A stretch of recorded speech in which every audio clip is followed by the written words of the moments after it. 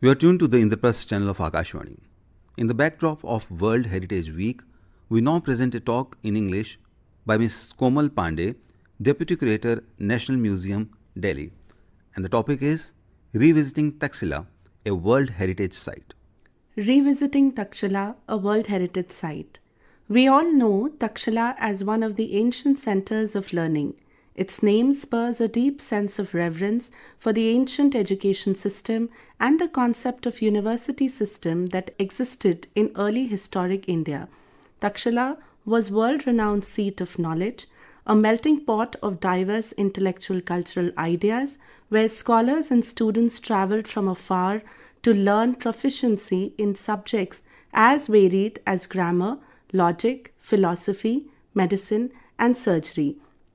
We may think Taxila was only a university site, but Taxila was much more. Today, it stands as a testament to cultural and artistic achievements of the ancient Indian civilization. Originally located in the northwest frontiers of undivided India, at present the site lies in Pakistan. Given its rich historic splendor, grandeur, and significance, Taxila was designated as a World Heritage Site in the year 1980. The variety of architectural, sculptural, epigraphic, that is written inscriptions, and other minor antiquarian remains like jewelry, coins, and utensils that were unearthed during the excavations at Taxila have been a subject of study since their discovery. The name Taxila is recorded in early historic sources as Takshashila and comes from the word Taksh, meaning to cut, and Shila, meaning stone. Therefore, Taxila meant city of cut stone. Taxila became a sanctuary for travelers from around the world, especially from Central and Western Asia. The ancient Chinese, Greek, and Roman texts all reference Taxila with a mix of historical and mythical tales, including Indian textual sources like the Ramayana, Mahabharata, Jataka, and others. Taxila has a long history stretching from 5th century BCE to 2nd century CE, during which its fortunes rose and fell as different empires gained control over it. The strategic location meant that Taxila was part of many powerful dynasties over time, including the Persian Achaemenid Empire, the Mauryan Empire, the later Indo-Greek, Indo-Scythian, and Kushan rule. In the late 1800s, the first excavation at Taxila was carried out by Sir Alexander Cunningham, a British officer who used the detailed and meticulous accounts of Chinese travelers to locate routes and sites in that region. Later, another British officer, Sir John Marshall, carried out series of excavations in Taxila starting from 1913 to 1934 and unearthed artifacts from 3 cities, namely Bhir Mount, Sirkap, and Sirsuk, besides the Buddhist stup and monasteries that were located within the limits of Taxila. The Bhir Mount was the most ancient of all city sites, while Sirkap was built around 2nd century BCE. The third city, Sirsuk, emerged in the early Kushan times. The rich archaeological material discovered from all these sites now lies in many international museums across the world. The National Museum, New Delhi, is a proud custodian and preserver of Taxila antiquities and legacy. This includes coins, sculptures, jewelry, and other artifacts that are on display in the permanent galleries.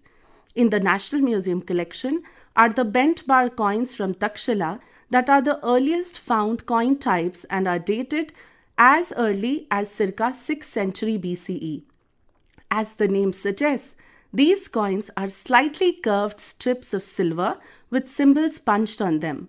The sculptural arts of Taxila in the National Museum, India, include the magnificent Gandharan sculptures made in schist stone and stucco showcasing varied iconographies and episodic depictions. Interestingly, in the collection are very unique copper and silver inscriptions inscribed in ancient Indian script called Kharoshti that tells us the names of important events, places, people of that period. To celebrate the heritage and splendors of Taxila's golden past, the National Museum India has organized a special temporary exhibition, Hiranyamai Gold Ornaments from Taxila, under the series of small exhibitions from our reserve. This temporary exhibition showcases the finest of gold ornaments discovered from city sites of Bhir Mount and Sirkap at Taxila and offers a glimpse into the aesthetic essence of Indian subcontinent. Inaugurated by Dr. Buddharashmi Mani, Director General of the National Museum, and curated in-house by the National Museum team. The exhibition's title Hiranyamaya is derived from the words Hiranya, gold, and Maya, made with. Hiranyamaya extrapolates the presence of gold, which laces every artifact in the exhibition. In aesthetic terms, Hiranyamaya expresses the state of the beholder brimming with exquisite beauty of intricately detailed gold ornaments displayed in the exhibition. The exhibition stands as a testament to the profound reverence to anonymous goldsmiths and the pinnacle of gold craftsmanship dating back to 4th century BCE to 1st century CE Taxila. As homage to Taxila and its splendid sculptural heritage of the bejeweled sculptures carved impeccably in schist stone, the delicate gold ornaments are displayed against the dark schist color as an ode to the stone carvers of Taxila. However, cautiously shifting the locus from schist to gold, the exhibition is envisioned as an adorned body evoking the spirit of gold artistry. Barring the two showcases at the beginning and towards the end, the exhibit progresses in the sequence of head to toe, offering insights into how sophisticatedly hair, ears, neck, hands, and waists were adorned. This jewelry spurs us to imagine how the art of adornment was perfected in the ancient times. The multifarious aesthetic sensibilities, that is Indian, Shaka, Parthian, and Greco-Roman, in the jewelry findings of Taxila reaffirms its place as a melting pot of multiple contemporaneous cultures of the period. The artifacts from Taxila have often been exemplified as characteristic of Greco-Roman influence, with the prominent Indian features being largely overlooked. To draw attention, the exhibition displays two amulets with swastika motif and a necklace depicting vase of plenty, a Purnagata or a Kalasha at the center.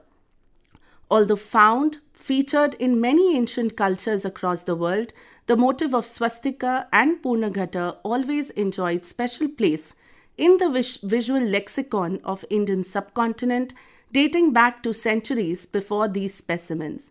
And unlike in its other found places, these symbols remain relevant in India even today, highlighting the aspect of unbroken continuity of symbolic narrative. These exhibits hold special significance for Indian audience. The ornaments in the exhibition elucidate design, technology, and the art of jewelry making that proliferated in India.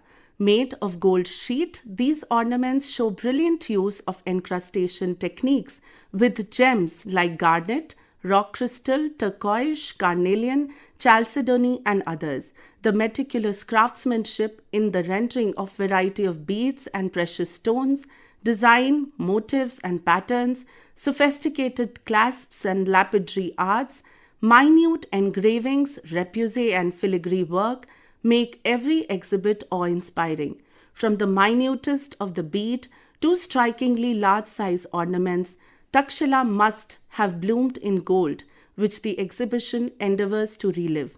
The National Museum India Jewelry Exhibition thus presents a captivating journey of ancient Indian gold from Taxila, enshrining a precious and miniature version of Taxila in the heart of Delhi. Revisiting Taxila, a World Heritage Site. You just heard a talk by Ms. Komal Pande, Deputy Curator, National Museum. This broadcast came to you from the Indraprasth channel of Akashvani.